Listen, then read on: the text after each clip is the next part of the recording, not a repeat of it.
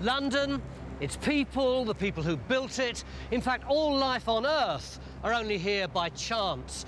99% of all the species that ever lived have been wiped out in a series of catastrophes, disasters that changed the course of evolution. 650 million years ago, the Earth froze. It pushed life to the verge of extinction. But if it hadn't, then life today would be little more than microscopic slime. This is the story of Snowball Earth.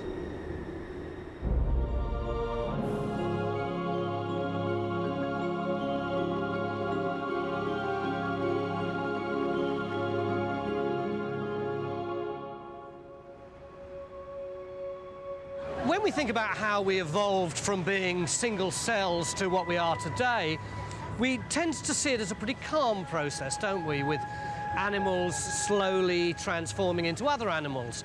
But that's only part of the story. The reality is much more brutal and violent, with creatures hanging on for dear life while disaster after disaster threatens them with extinction. It's almost impossible to comprehend the immense time scale of our planet's lifetime. So imagine the whole of Earth's history compressed into a single day. Each minute represents around 3 million years. At midnight on our clock, 4.5 billion years ago, the planet was born. 2 minutes later, the first catastrophe struck.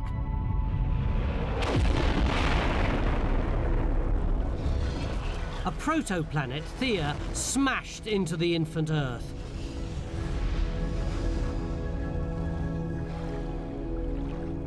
And in its wake, the first life appeared. By 8 a.m., there were shallow seas full of simple bacteria. Gradually, over the next 2 billion years, the planet stabilized, though life remained as single-celled organisms. Until 12.5 hours later, at 8:27 p.m., 650 million years ago, disaster struck again.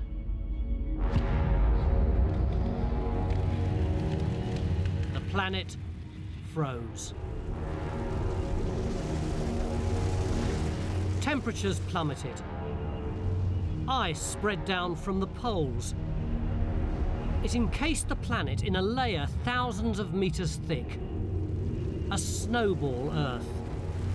Life had only just got started. Now, it seemed doomed. There are no traces of these ancient ice sheets left. They're long gone. But there are still clues that can tell us about this dramatic ancient ice age. The evidence is hidden away in some of the world's most remote places.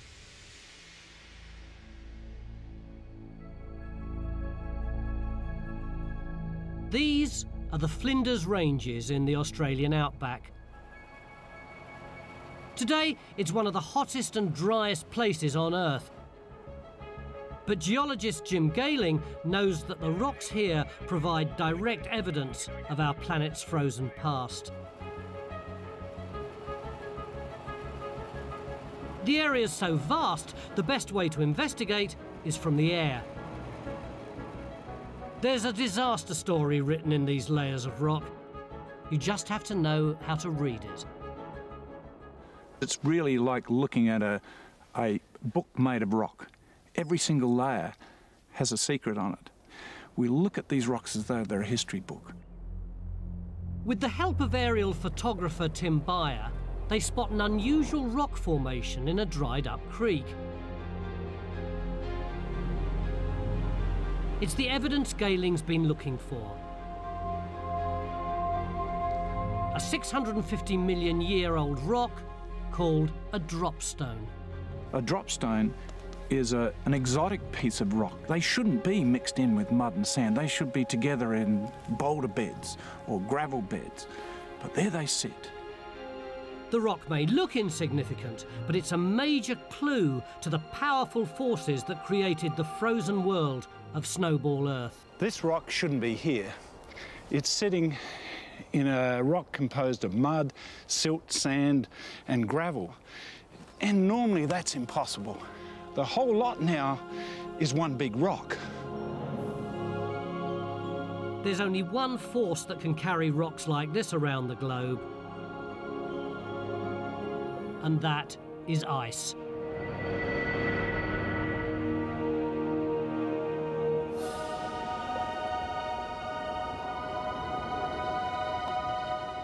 There's not a lot of ice in Australia today. So, to investigate how ice could have moved rocks around the world in the ancient past, glaciologist Shad O'Neill scales the sheer walls of the Matanuska Glacier in Alaska. It's the closest we can get to our distant icy past. We're taking a look at the rocks that are being transported down the valley by the glacier. And to do that, we need to go down there. Glaciers are nature's bulldozers. They smash everything in their path.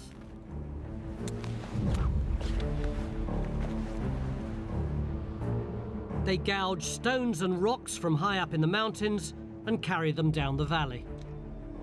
Rocks as big as buses can be transported for miles across the landscape by a glacier. I mean, the longest glaciers are hundreds, if not thousands, of kilometers long, so you can move rocks over long distances.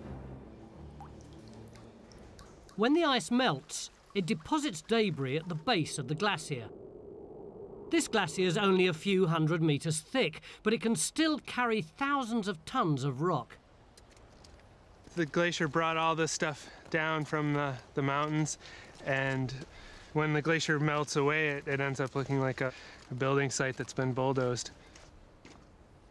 The Matanuska Glacier transports rocks for over 24 miles. It's the same process that carried the ancient drop stones in the Flinders Ranges. But the glaciers of 650 million years ago carried them for thousands of miles. Here's a great example of a rock that was picked up by the glacier, carried down valley, and then deposited. Very similar to what you'd find in Australia, where glaciers used to be in the past. So the Australian outback was once covered in ice. But that doesn't prove the whole world was frozen over. The problem is that the Earth's surface is in constant, very slow motion, pushing the continents to different places. So it's possible that 650 million years ago, when the drop stones were deposited, Australia could have been much closer to the cold South Pole. Meaning the drop stones were carried by normal polar glaciers. The solution to this conundrum can be found in another desert.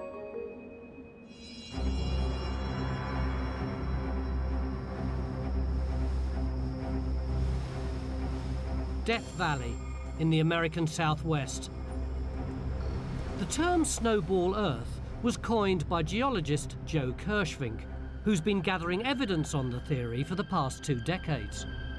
Death Valley has a series of rocks that are extremely important for understanding Earth history.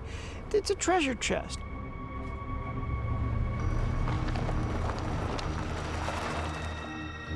Like the Flinders Ranges, it's not the kind of place you'd expect to find evidence of ice. But geologists have found dozens of glacial drop stones here. Every time I come here, I see new things. There are those big boulders, and I see one at the bottom, and they're all drop stones. You can see that they're coming in from the top. This is one of the best places in the world to see this type of geology. The drop stones Kirschvink has discovered here date back to the same period as those found in the outback. So this desert too was covered in ice. But the big advantage is that we know where Death Valley was 650 million years ago. Every rock has a unique magnetic signature. This allows scientists to determine the point on the globe where the rock was formed.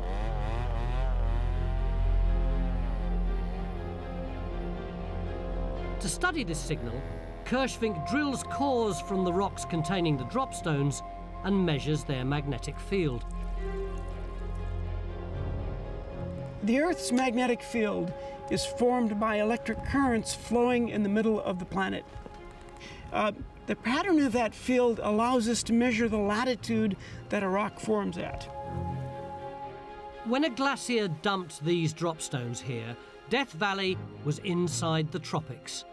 The results at the Flinders Ranges were even more dramatic. A group started studying the magnetism in the Flinders Ranges, and they thought they had a very stable magnetization. That they said, well, wait a minute, something might be relevant there. The rock's magnetic signal revealed that 650 million years ago, Australia was in a completely different place than today. When the whole continent was in the grip of a big freeze, Australia was near the equator. Here was proof the scientists were looking for. It was wonderful. It was the first time anywhere that we had proven that the glaciers were on the equator.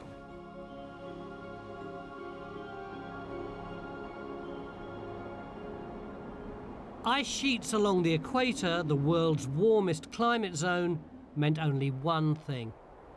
If you have ice at the equator, then the whole of the globe must have been covered by ice. And so you have to envisage a completely white planet.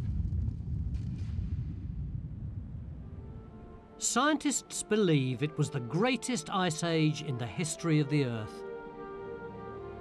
The entire Earth would have looked like Antarctica looks today. Even areas as desolate like this in Death Valley with nothing on it would be under several hundred meters of ice. The whole planet indeed would be a snowball.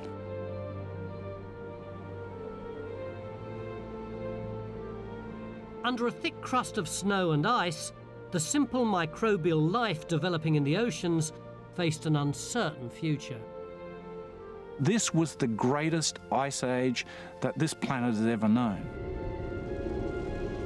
You have to imagine a planet whose oceans were not only capped by ice near the poles, but that ice had grown across the entire planet and all but shut down its living systems. 650 million years ago, life on Earth seemed destined for total extinction. Somehow, something had plunged the whole planet into a catastrophic deep freeze. The question was, what?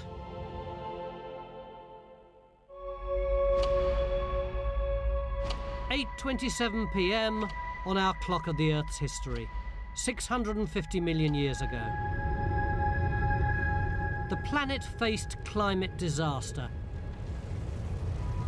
a global deep freeze. But what made it happen? Snowball Earth wasn't the first time the Earth had frozen, and it wouldn't be the last. Our planet goes through an ice age about once every 100,000 years. Most of them are caused by changes in our orbit. The further away from the sun we go, the colder it gets. At the height of the last ice age, ice sheets covered around a third of the planet, and all of this would have been buried under hundreds of feet of ice. But factors like orbit and rotation aren't enough to explain ice stretching right down to the equator. That must have taken something far more dramatic.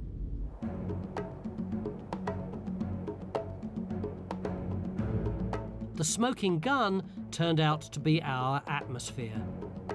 Specifically, greenhouse gases like carbon dioxide. A greenhouse gas is any kind of gas which has the capacity to convert the sun's rays into heat, making this planet the warm planet that it is today. But it's a delicate balancing act. If CO2 levels grow too high or too low, the climate spirals into chaos. Too much carbon dioxide and the planet warms, too little and it cools. Carbon dioxide is a very important gas. It's both our dilemma and our solution when it's there in too great a proportion that overheats the Earth. which of course we're worried about today.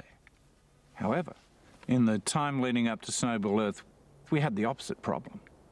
There wasn't enough carbon dioxide, and the Earth began to cool to a point where there was a runaway refrigeration that locked this Earth up in an icy crust. Gehling believes that a drop in carbon dioxide levels caused the Snowball Earth disaster. Something was removing the CO2 from the atmosphere on a huge scale. And there's only one process capable of doing that: weathering. Carbon dioxide mixes with water vapour to form acid rain. The acid reacts with the rocks it falls on to form new carbon chemicals in the water. It then washes down to the sea, where it helps form solid limestone. Carbon dioxide that was once in the atmosphere is locked away on the ocean floor. When weathering occurs at a great rate, you strip away rocks with acid rain, and that takes carbon dioxide out of the atmosphere and makes sure that it's locked away in the ocean. Weathering happens more quickly when it's hot and humid. Normally, at least some of the Earth's land masses are too far north or south for weathering to be a major factor. But 650 million years ago, all the Earth's land masses from Death Valley to Australia were clumped together into one big supercontinent at the equator. The weathering process went into overdrive. CO2 levels crashed, and so did the Earth's temperature. You have carbon dioxide being taken out and not replaced, and as a result, the Earth inevitably has to cool until you have a snowball.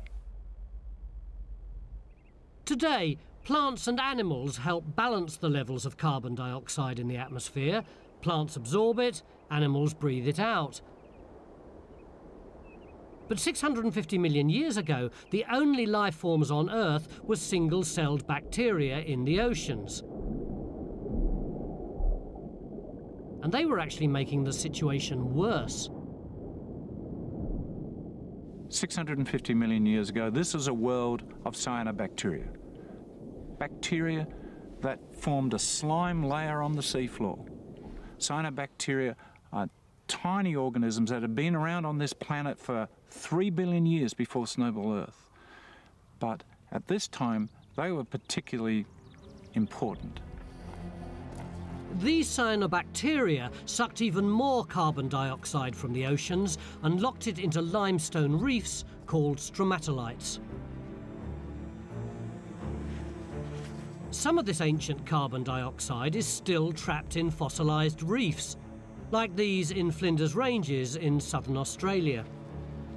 When Jim Gehling pours a weak acid onto them, the carbon dioxide they locked away hundreds of millions of years ago fizzes out. What you'll see is an effervescence. Those white bubbles are carbon dioxide that had been locked up in these stromatolites, being released back into the atmosphere. Rather than stabilising the carbon dioxide levels, the cyanobacteria were depleting them further. In combination with weathering, they sucked the carbon dioxide out of the atmosphere and temperatures plummeted. Even then, the planet might have avoided a total freeze, until a catastrophic chain reaction pushed it to the point of no return.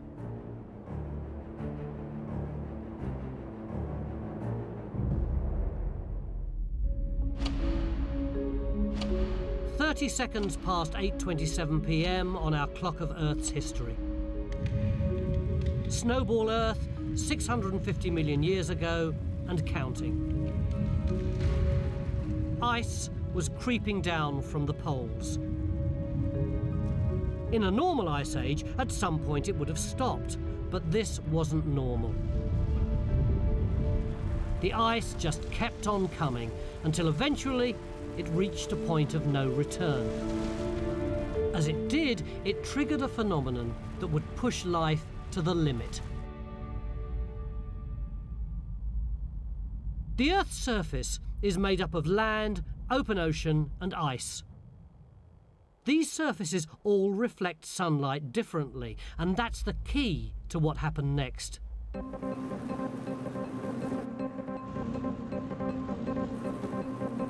This is the Arctic Ocean, at the point where the ice meets open water.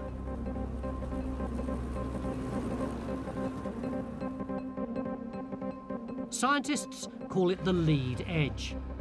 And geophysicist Don Perovich is here to study how the ancient Earth tipped over into a catastrophic deep freeze.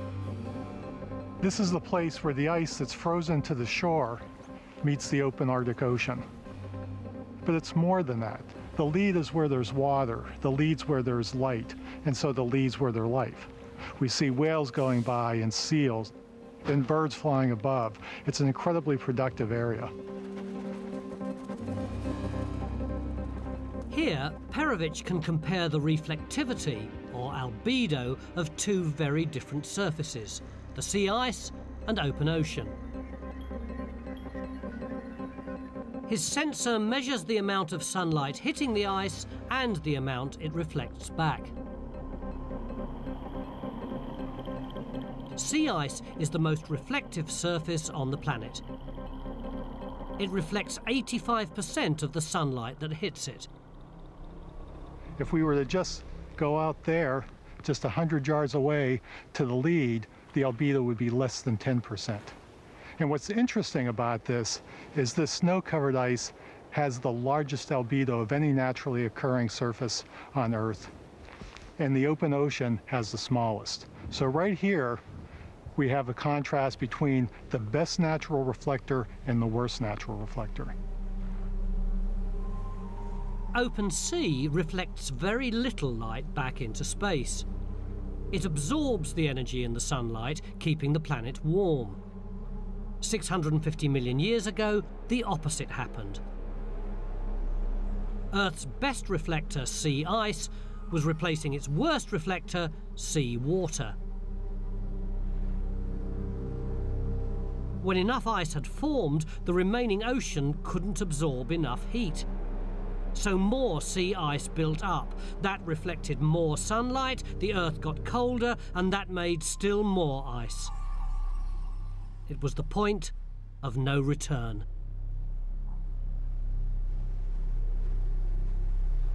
Let's say we grow a little bit more ice. So we're replacing the worst reflector with the best reflector.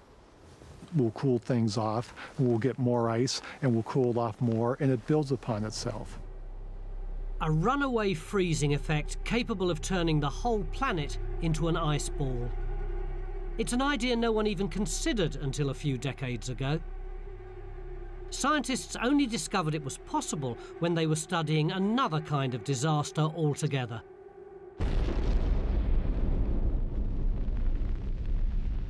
A nuclear war.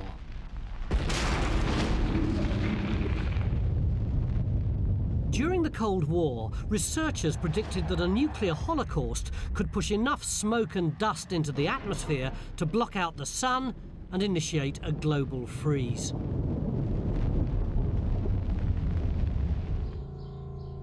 Russian climate modeler Mikhail Budiko was investigating this scenario when he made a chilling discovery.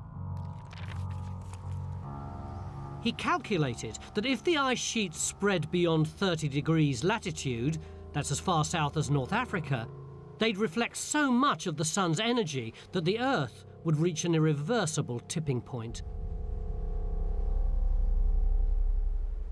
So when we have a system like the Earth with these feedbacks, one of the things that's talked about a lot is tipping points. You can think of it as you're in a boat rocking back and forth, not much changes until you go too far, and then you're in a new state. And Budiko's work said that if we moved the ice down far enough, we'd reach a tipping point and cover the whole Earth with it. Budiko calculated that if the ice ever reached this tipping point, the planet would no longer absorb enough heat to keep the ice in check. The planet would be entombed in ice from pole to pole. The theory is that 650 million years ago, this was exactly what happened. Instead of the world we have today, we'd have something that looked like this. A vast expanse of white, of blocks of ice tilted every which way, covered by snow. The planet descended into the most extreme and least hospitable climate it had ever experienced. Eventually, the ice sheets collided, clamping their icy jaws shut at the equator. It seemed that nothing could survive in this frozen wasteland. And yet, incredibly, it was this catastrophe that brought about life as we know it, and without it, none of this and none of the people around us would be here today.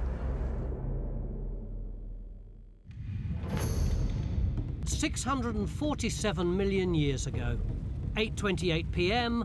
on our clock representing the Earth's history. The planet was buried under ice thousands of meters thick. Deep beneath the ice sheets, single-celled organisms, the only life on the planet, faced a stark choice: adapt or die. Bacteria that had evolved over 2 billion years seemed destined for extinction. Imagine if Snowball Earth happened today. Could we survive? Temperatures would plummet way below zero, ice caps would spread out from the poles and engulf whole continents, violent snowstorms would paralyze entire populations.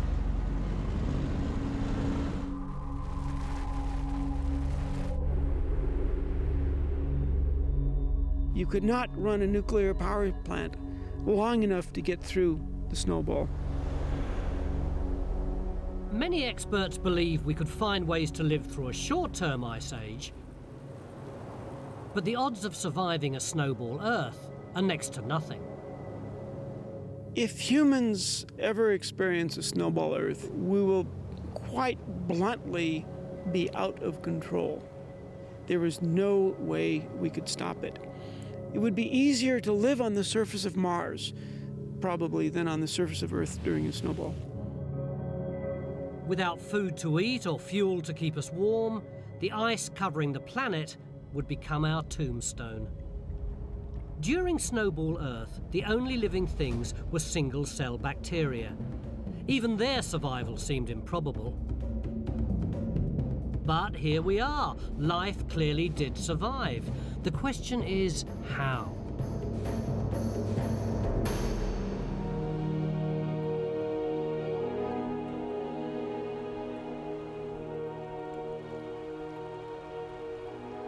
The quest to learn how ancient organisms kept evolution alive has brought this lone microbiologist to Whiteout Glacier in southern Alaska.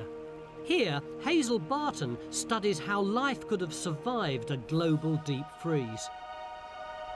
Her mission is to find signs of life in some very dead-looking frozen caves. People used to think that caves were devoid of life, that there was nothing in there. But it turns out they're actually teeming with microorganisms. Barton's searching for modern-day microbes living in this ice cave to learn how their ancient ancestors endured the Ice Age 650 million years ago. If you look on the edge of the cave, you can see all the particle dust that's got lodged in the ice.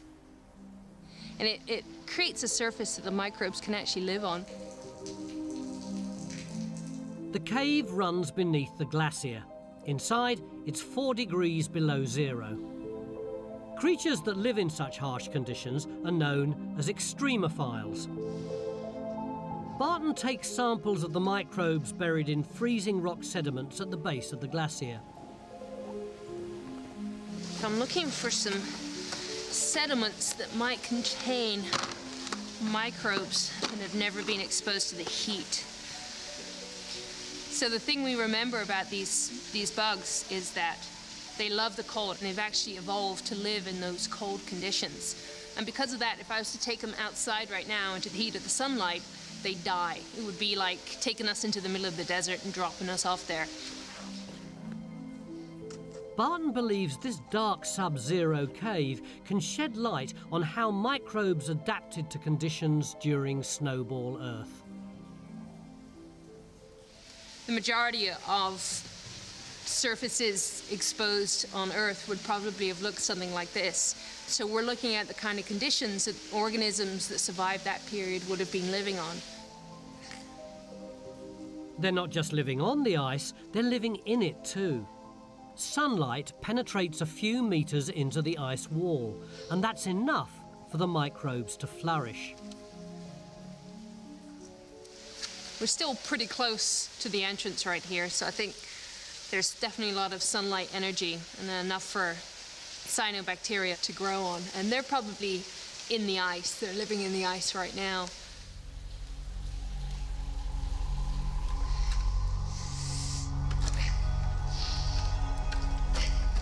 The deeper Barton goes into the cave, the darker and colder it gets. But even here, life hangs on. This is a community that looks like cyanobacteria. They're incredibly resistant to all kinds of stress that you would put them under. They can survive it. During Snowball Earth, the ice was thousands of meters thick, enough to block out nearly all the sunlight microbes needed to stay alive. Barton finds similar conditions even deeper into the cave.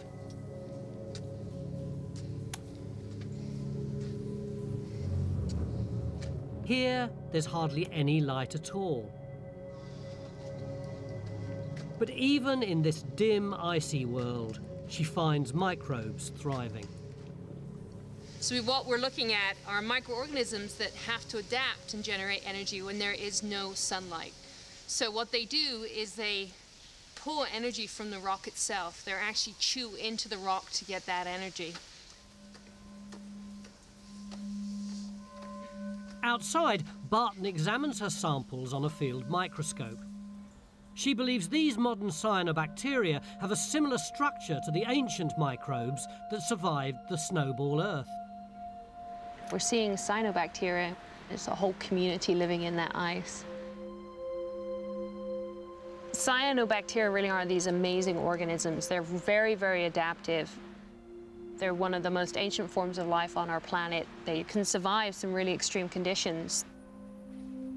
Cyanobacteria have evolved amazing survival mechanisms.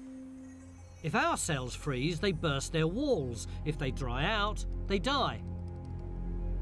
But cyanobacteria have evolved a cell structure that prevents rupturing in some of the most extreme conditions on Earth. They've changed the structure of their DNA so it doesn't get damaged. If you were to take us and dry us, then, you know, our DNA would be irreparable. You do that to a cyanobacteria and you just have to add water 100 years later, and within a few hours, it's starting to carry out photosynthesis again. Just as some could cope with dry conditions, others could cope with ice. As the ice rolled over them, most microbes died, but the hardiest survived.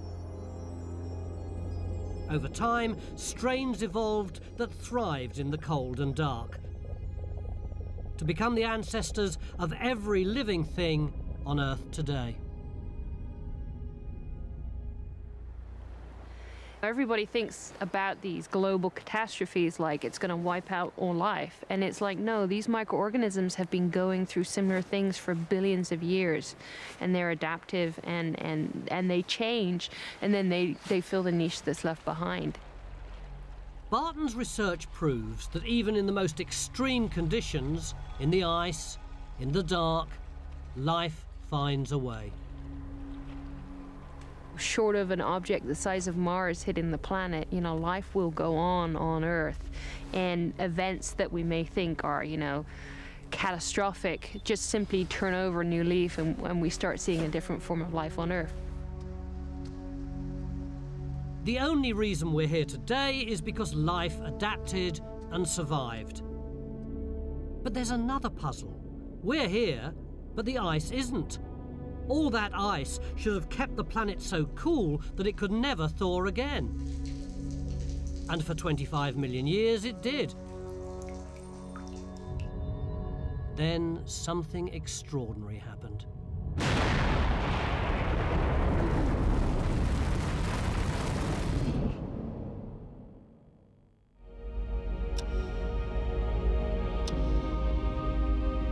3:35 p.m. on our clock of Earth's history.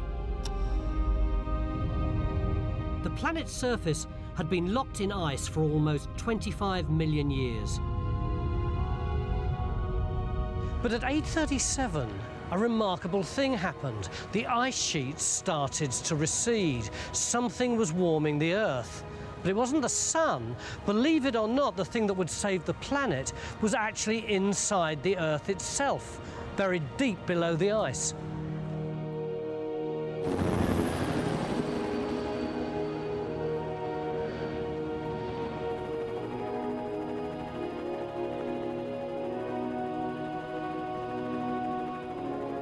This is Mount Augustine in the Aleutian Islands, one of the most volcanic regions on the planet. Augustine has been active for over 40,000 years, and it's still erupting today. Volcanologist John Power is here to study what it tells us about the end of Snowball Earth. Because volcanoes are the only things on the planet hot enough and strong enough to thaw a frozen world. We're on our way to Augustine Volcano. It's one of the most active volcanoes in the region. Last erupted in 2006. It all comes to play here at Augustine. A fiery hell lies under Mount Augustine's frozen surface.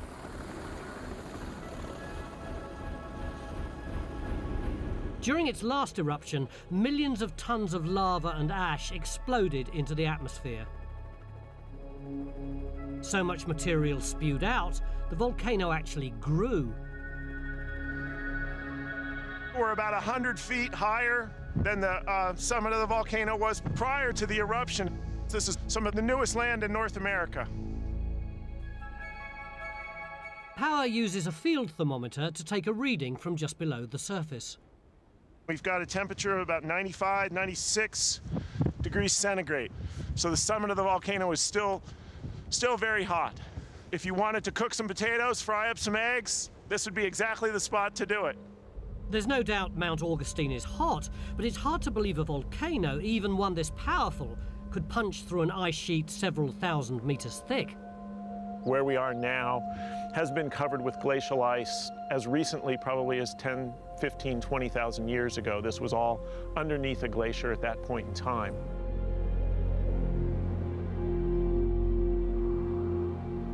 When Power examined volcanic rocks here, he found evidence that 24,000 years ago, an eruption smashed its way up through the ice. There is absolutely no problem for a volcano like Augustine or its neighbors to erupt through an ice sheet that could be either several kilometers or several miles thick. We know it's possible because we've seen it happen. In 1996, the Grímsvötn volcano in Iceland erupted right through a glacier. It punched its way up to the surface through a kilometre of ice. The torrents of hot gases and ash blew a giant hole in the glacier. It melted ice at a furious rate. Flash floods carrying 45,000 tons of water a second raged for hours. But on a global scale, that's nothing. When the whole world was frozen, a few little holes wouldn't have made much difference.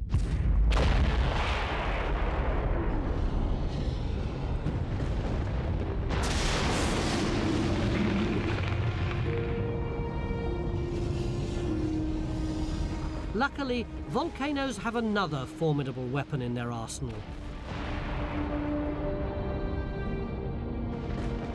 They spew out more than just lava and rocks. They also produce huge amounts of greenhouse gases. Carbon dioxide is one of the very dominant species of gas that is coming out of volcanoes. There have been times when we've had certainly, thousands of tons per day coming out of this volcano. Mount Augustine is dwarfed by the volcanoes that broke through the ice of Snowball Earth. Scientists believe that thousands of them ejected billions of tons of carbon dioxide into the atmosphere. Over a period of around 1 million years, this caused carbon dioxide levels to rise, reversing the depletion that created Snowball Earth and tipping the balance in the opposite direction. Carbon dioxide rapidly built up in the atmosphere until it got to a critical point where we had a super meltdown of the ice, and that was the death knell of Snowball Earth.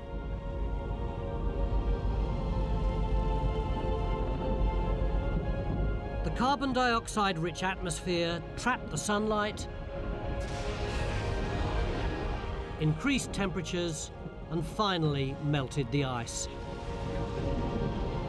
After a 25 million year freeze, Snowball Earth was over. As the ice sheets retreated, something remarkable happened. The greatest leap in the evolution of life the world has ever seen. A leap that would lead directly to us. In the oceans, a few single-celled organisms had survived. After the ice melted away, they began to change dramatically. Roughly 3 million years after Snowball Earth ended, the new warm climate triggered an evolutionary explosion unlike any other. Single-celled bacteria evolved into multi-celled creatures. The first ever complex organisms and the ancestors of all animals, including us. It was the dawn of a new era for life on Earth.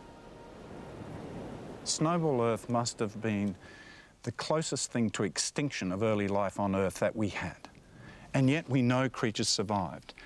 And it can't be a coincidence that very soon after the waning stages of this Earth-wide ice age, we get the first large creatures. It really seems as though that series of environmental catastrophes spawned the kind of biology that could give rise to multicellularity. The key to this evolutionary revolution was oxygen. Before the deep freeze, oxygen levels were only 1%, too low to support more complex organisms. After the freeze, levels rocketed to 21%. Scientists suggest the boost in oxygen levels was the result of Ice Age chemistry. During Snowball Earth, the sun's ultraviolet rays reacted with water molecules in the ice to produce a chemical called hydrogen peroxide. When the ice eventually melted, the hydrogen peroxide broke down again, releasing huge quantities of oxygen into the air and oceans.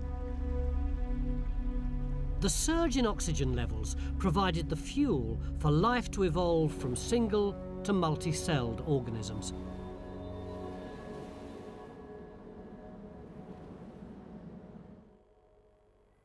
They don't look like much. They're only the size of pinheads. But these tiny creatures are the oldest multicellular fossils on the planet. The first links in the evolutionary chain that eventually led to advanced animals and humans. In the new oxygen-rich atmosphere, these creatures became more and more complex, from just a few cells bound together to creatures large enough for separate groups of cells to assume different body functions. Over millions of years, these specialized groups of cells evolved into the first organs, and that paved the way for ever larger and more complex anatomies. In Australia, Jim Gayling studies the fossil remains of the creatures that inherited the planet after Snowball Earth. After Snowball Earth, we see a revolution in the history of life from the fossil record, because for the first time, we see large creatures, creatures that anyone can see with the naked eye. They are the first animals on Earth. This primitive sea creature is one of the first complex multicellular organisms.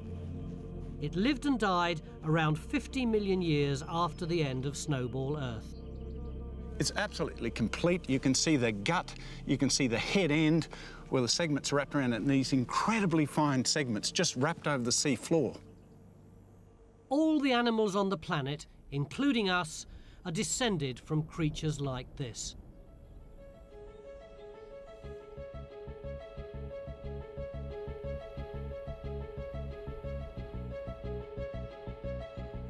You're looking at the first life forms which had patterns of cells and body plans that were the same as ours.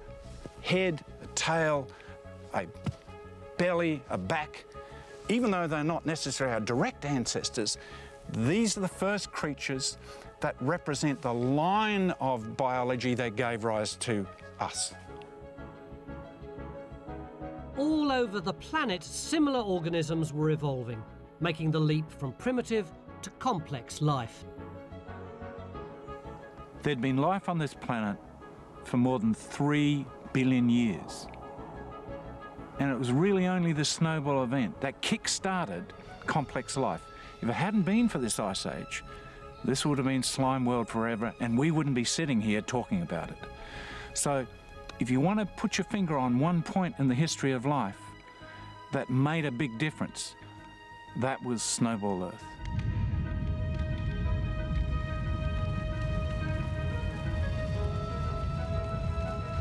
From slime to this, complex life in all its vivid, colourful, infinite glory. All of this, you, me, every living thing on the planet, is here because of an evolutionary explosion 650 million years ago, of a catastrophic deep freeze that threatened to wipe all life off the Earth, but ended up creating life as we know it. If it wasn't for Snowball Earth, we probably wouldn't be here. In the next episode of Catastrophe, massive volcanic eruptions kill off 95% of all life on Earth in the biggest wipeout of all time. But remarkably, this new catastrophe triggers the evolution of the most successful creatures ever to walk the planet, the dinosaurs.